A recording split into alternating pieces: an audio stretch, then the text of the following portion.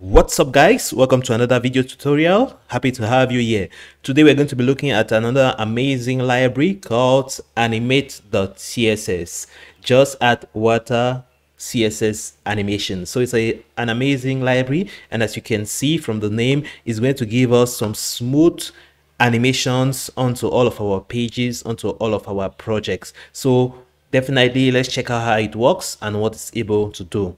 So to get started, if you want to use this library, head on to animate.style and you're going to find it on there. And so once you're on this website, you'll be able to see all the features that this library permits you to do. So it allows you to have some amazing animations, and we're going to check them out in a while. So let's just check out first of all how to install it. So it's quite simple, quite easy. You can install it with npm or yarn, or directly add the script onto the head side of your web page, so that allows you to really add the animation. And all you need to do in order to add the animation is just add the classes. Like you see, using this name, you're going to add this specific animation, and that's the basic usage. There's nothing else, nothing too complicated to do.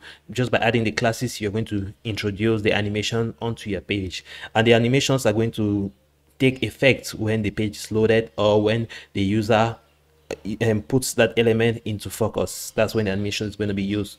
Equally, they can be used in keyframes as well. They can be used in CSS variables as properties, and many other instances where you can apply them onto. You can have them slower, faster, apply different speeds onto them. You can see the properties of the speed. Animate slow is 2 seconds, animate slower, and so on and so forth. So by adding the different classes onto your elements, you're able to introduce these wonderful and amazing animations. So they work on all div elements, they work on all HTML elements. If you have a button, if you have a card, you can easily animate all of them on there. So it's quite amazing and quite easy to use. So be careful as well not to animate root elements. Like, you don't want to animate all of your pages, all of the whole page, but you want to animate elements, specific items on your page. So let's just check out how it works and see what it allows us to do. So you can add these animations onto buttons, onto text, onto sections, and many other things. So what does it do? Let's see. So you can add the bounce effects, and as you can see, that's the animation for the bounce. You can add the flash. It's going to flash once it appears on the page, or once the user gets it into focus, it's going to flash if that's the animation you selected. You can add the pause. Well, the pause makes it a little bigger and then it restricts it. Then you can add the rubber band, shake X, shake Y, head shake, swing, tada, wobble, jello, and many animations. So as you can see, there are just so many animations you can go for in here. So back in left, back in right, back in up, and back in down, back out left, back out right, back out up. Then even the bounce effect, and so on and so forth. Like, there's a whole bunch of animations you can check out. Definitely we can't go through all of them, but I'm just gonna cycle through them a little fast so that you should see what they're able to do.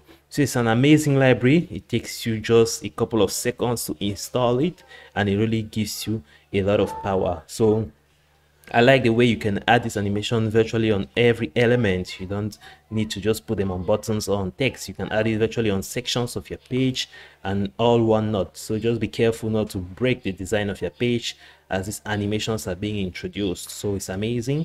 I really like them. So check out all these amazing animations. It's quite easy to install and it's very effective. So the list continues on and on and on and on.